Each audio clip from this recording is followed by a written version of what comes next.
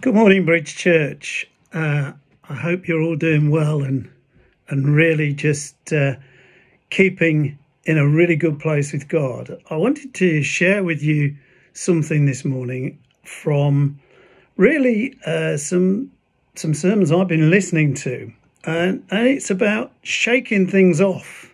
Really, it's stuck with me, this word, for 2, 3, 4 weeks. In fact, I haven't been able to shake off the word, but that's what God's word sometimes does to you. And it's really thinking about what happened to Paul when he was on his way to Rome. And you may remember that they left Fair Havens and he didn't want to, didn't think it was the right time to be sailing because it was the stormy season and there was the shipwreck just off the island of Malta.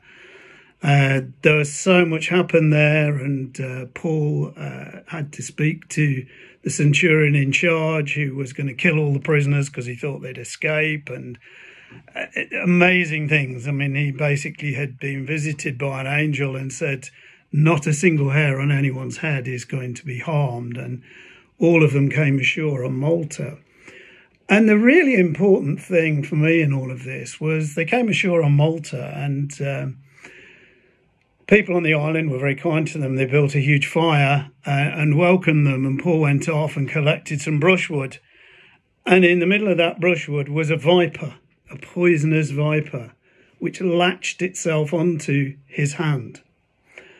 And I think one of the things that I've been learning is, a lot of things can latch themselves onto us. If we're not careful, words that are spoken over us, thoughts that enter our minds and we don't capture them and send them away, build strongholds. And there are things that we need to get rid of, to shake off, as Paul shook off the viper into the fire. And one of the most amazing things there as well is that obviously all the people that were there from Malta saw this viper latch onto Paul and said, oh, he must be a murderer. He's escaped from the sea, but the gods are going to punish him now.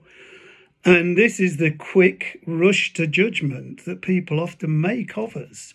And sometimes we need to really just reflect and shake that off.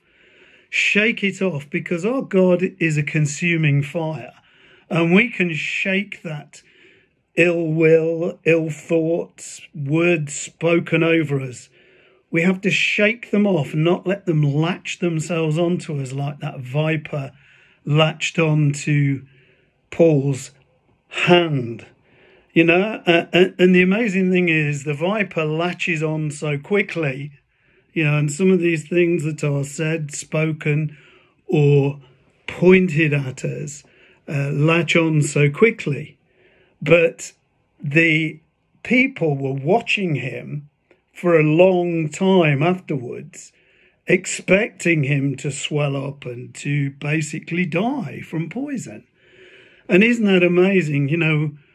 Judgment and condemnation can come quickly, but sometimes it takes a while for people to realise that they reached the wrong conclusion about you. And it's how you live your life, how you shake off those words, those thoughts, those condemnations. And the wonderful thing is, not only did Paul shake them off, he overcame, he wasn't affected at all by the viper bite.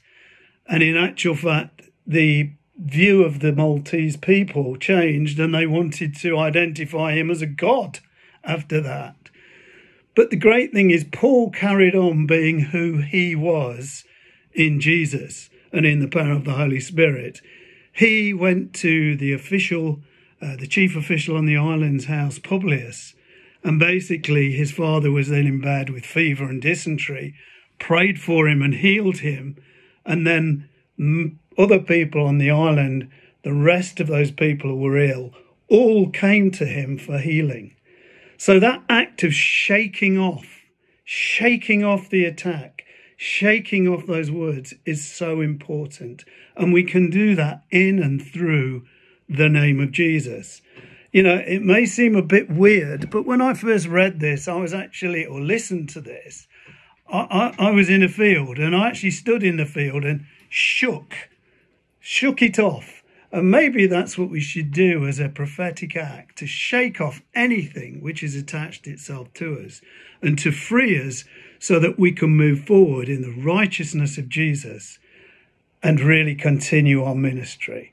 So I urge you and pray for you that you will be blessed in shaking off any of those attacks, and that you will move forward in your ministry in whatever way that is. I bless you, and I thank you for each and every one of you in the name of Jesus.